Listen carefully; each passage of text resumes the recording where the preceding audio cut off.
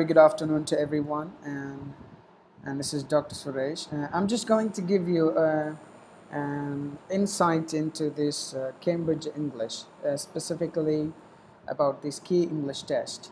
So I know that most of you would have done the previous exams, like YLE, starters, movers, and flyers, and you may know the basic uh, structures about these exams, and like the 4 skills: listening, speaking, and reading and writing. So I'm just going to run you through how the process would be with this key English test, like all the 4 skills, and I'm just going to give you an overview. So just to begin with,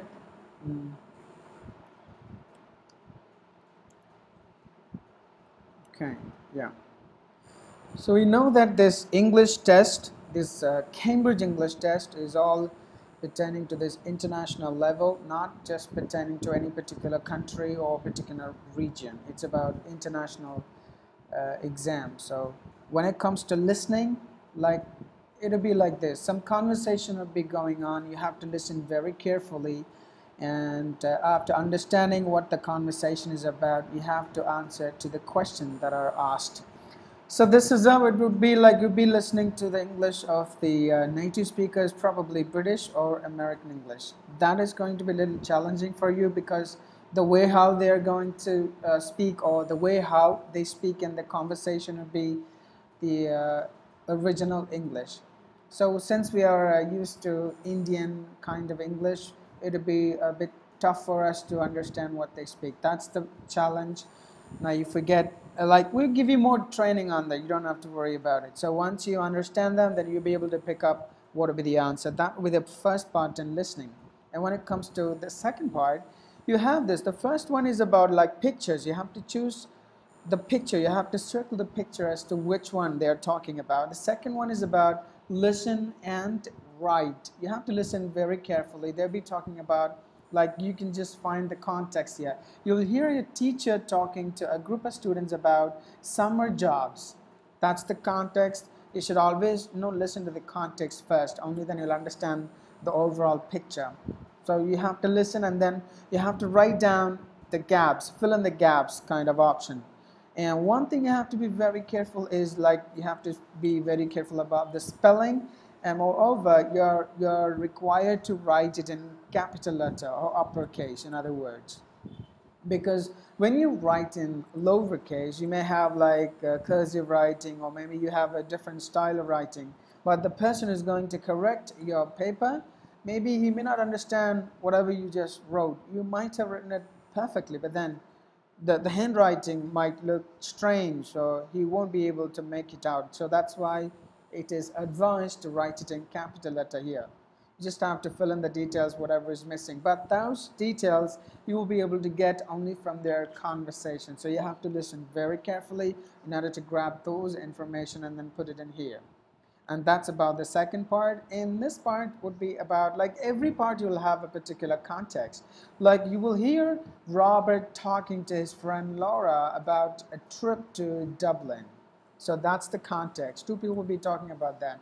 And then for every question, you have multiple choice answers. You just have to pick out the right answer based on the question. Like the 11th question would be, who has already decided to go with Robert? So that you will be able to understand through the conversation. Then you can just choose the right answer. So that's how the third part would be in the listening. And in the fourth part would be like you have to match it. They'll be talking about like this, like you will hear Simon talking to Maria about a party. Where will each person bring to the party? So like, what will each person bring to the party? So in this part, you have like, you will hear Simon talking to Maria about a party. What will each person bring to the party? So there will be conversations about Barbara, Simon, Anita, Peter, Michael, and as to who would bring what. Like you can find the food options on the right side, like bread, cake, cheese, chicken, fish, fruit, ice cream. So based on their conversation, you just have to find out which one, who would bring what. So that you have to match it. For example, if Barbara is to bring fish, then you have to write E in the box. That's what you got to do, with giving you a rough version of it. And when it comes to this reading and writing, you will have the first part like this. You have this first part like the first one. For each question, choose the correct answer. You have a kind of a poster, like for sale, women's bicycle, like in bracket you have small. You can just take a look at this picture. Now you have three options like A, B, C. You just have to choose which one would be appropriate for this particular poster.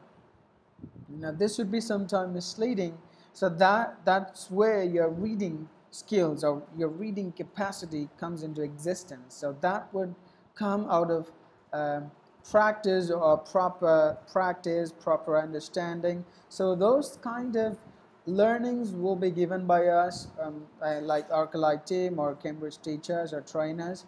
Once you enroll for this particular course, so you just have to choose the right one, and that would be the first part. And the second part would be like this. The first, like the listening, you will have like audio files, like people will have conversations talking to each other, and then you have to understand and then you have to answer. But here with the reading, it is no audio files, nobody will talk or anything, no MP3 or whatever. It is about, you have this pictures, some pictures, passages, some questions. In the part 2, you have for each question, choose the correct answer. On the left side, you have 7 to 13. You have some questions, and you also have 3 people on the right side. Some descriptions about the 3 people. You just have to read, understand all the 3 passages, and then according to the question, you have to choose. For example, who writes both a magazine and a blog? You have to just, based on your understanding, you just have to choose or circle or tick mark. You can just do whatever you want to do. Make sure that it is highlighted. Okay? So it is always advised to put a circle. For example, Chrissy is the one who actually does the blog as well as the magazine. So that means you have to put a circle to C. So that's how this particular part will be. And the part 3 would be the regular, typical one, like you have already in your syllabus. Like you have a passage, followed by the passage you have some multiple choice questions, MCQs in other words. You have a question, answer, like that. You have like Demi had her first ballet lesson. You have 3 choices. You have to choose the first one, or depending upon whatever you have understood based on this passage that is given on the left side. Now, when you approach this kind of reading exercises, you should always be very careful about not missing the title. Look at the title, A Family of Dances. That's the context. Once you read the context, then that will give you a little exposure into what this passage is going to be about. Then when you go ahead and read it, you'll be able to understand it very easily. Now, most of us, what we do, we are slow readers. Like by the time you read, it's all like time bounded. You have a specific time to complete these particular exercises. If you take a lot of time, then the time would be over, and then you won't be able to complete all the questions or answers, whatever you mean. Okay, so what we're going to do is we're going to give you a lot of training on how to read, how to understand, how to answer. All those things will be taught in the training. So those knowledge and skills that we're going to give you will help you to do every activity or every exams perfectly perfect, and you're going to be very good at that. All right.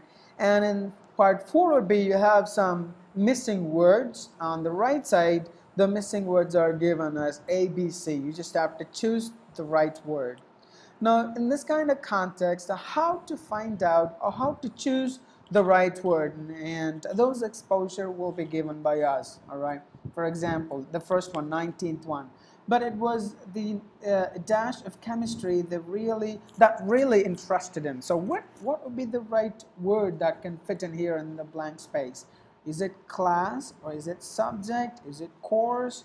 No. What kind of words would be missing, and how to identify that? Those things will be taught in the training program, in this Cambridge Key English Test training program. But here the word is subject, but it was the subject of chemistry that really interested him. So likewise, it's not just, I just gave you a clip like directly into one particular sentence and then I started talking about it. But then that's not the right way to approach this particular methods or this reading passage or exercise. All right, it's like you have to first start reading it from A to Z, and then you have to understand, and then if you don't understand, what to do, and if you understand partly, what to do, and how to pick up the answer. There are so many tricks or methods, proper methods through which you can find out the right answers. So now these are the skills. Now what we understand that the reading skill is all about like a passage, and then you read it, understand, and then you answer it. That's it. That's what we understand. But it's much more than that. For example, now through this skill or through this reading, you're going to develop your understanding skills, your analyzation skills. For example, a lot of skills involved in this, like understanding, analyzing, and then taking a decision based on whatever the problem is. That's what the whole objective of this reading skills. Now, for example, there are even people like elderly people, if they look at a person, the person would not have even met the elderly person, but he would be able to tell the characteristics of that person. Oh, this guy is good, this guy is bad, he is capable of this, he is capable of that. And he doesn't look like a very skillful person. Likewise, almost they will be able to tell 80% of the characteristics of that new person by the elderly people. Okay, where do you think that kind of understanding, where do you think that kind of a skill they would attain already? How do you think it happens? It is all based on the understanding skills. It's about the vast experience, a lot of exposure that makes them attain that particular skills. That's why they are able to tell the characteristics of that person. So likewise, a lot of skills are going to go into this and to understand this. So it's going to be a life skills. You're going to apply that in your life. Like for example, if you're going to be in a trouble or you have some problem, you're in a particular situation where it is completely challenging, you don't know how to come out of it. But if you're very good at reading skills, then you will be able to analyze and come out with an easy solution from that particular problem. So those kind of skills you will learn only through these kind of passages. All right, so it's going to be with you throughout your life. That's why it is called a life skills. And that's like, this is the writing skill. Like you have this email from a friend called John to Maria. Like you have the email, a sample email, and you have like blank spaces, like missing words. You just have to come up with the missing word, and then you have to fill in the blanks, and then you have to reply to John. So Maria is writing a letter to John. You have this like letter, whatever she has typed. So you just have to come up with one word answer, not more than one. Okay, write one word for each gap. So what kind of word we have to put in? So that again needs a lot of skills. Now these skills are very important when it comes to writing. For example, I hope dash are well. Like, can you just imagine what would be the word that we can put in there to fill in? Like, I hope you are well, because Maria is addressing to John, only one person, not many, or she's not talking about anybody else. So obviously that's an example given here, you are well. So likewise in the second one, yesterday morning we went to dash lovely beach. So what would be the word that would fit in here? We went to a lovely beach. We went to a lovely beach. Some of you might have even got the word the lovely beach. Okay, so like when you're talking about anything first time, you should always use the word a, because you're talking in general, but you're referring to the same thing for the second time, you have to use the word the. Now here the lovely beach has not been introduced in this line, so that's the first line. They're talking about lovely beach. Okay, so here we have to use the general article, like the article a. So that's a lot of things. No, we will teach you as to how you have to write accurately or perfectly when it comes to mail drafting or writing a letter, things like that. And that's the first part in writing. And this is the second part. Like you want to go swimming on Saturday with your English friend Tony. Write an email to Tony. In the mail, how you have to draft a mail, or how you have to send a mail.